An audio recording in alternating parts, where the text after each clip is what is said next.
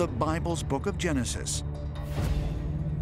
In chapter 6, verse 9, begins the story of Noah and the flood, in which God sends a great deluge to rid the earth of sinners and start anew.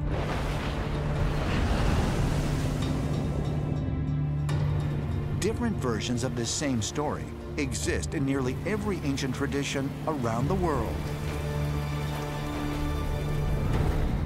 Going back 5,000 years, we have sacred texts that tell us there was an antediluvian civilization. There was a great flood, and that there were survivors. The Mesopotamians speak of this in the Epic of Gilgamesh. The Egyptians speak of this in the Edfu creation text. Plato learned from the Egyptians that there was once a civilization called Atlantis that existed 9,000 years before his time. Plato wrote about the lost continent of Atlantis in two of his dialogues, Timaeus and Critias, around 360 BC. Historians and researchers have long debated whether this pre-flood civilization was purely mythological or actually existed. Arguments have been made suggesting remnants of Plato's destroyed civilization could be found at the South Pole. I think what happened in Antarctica was that approximately 13,000 years ago, that flourishing civilization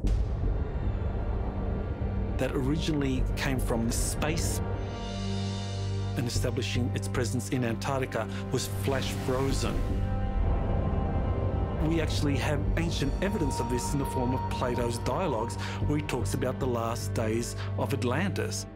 That basically is informing us that Atlantis was an extraterrestrial colony that had established itself on Earth, and that after a pole shift, Atlantis was moved under the ice where the South Pole currently is. As more and more pieces of the puzzle start to come together, might we soon be able to solve the mystery of the Antarctic continent?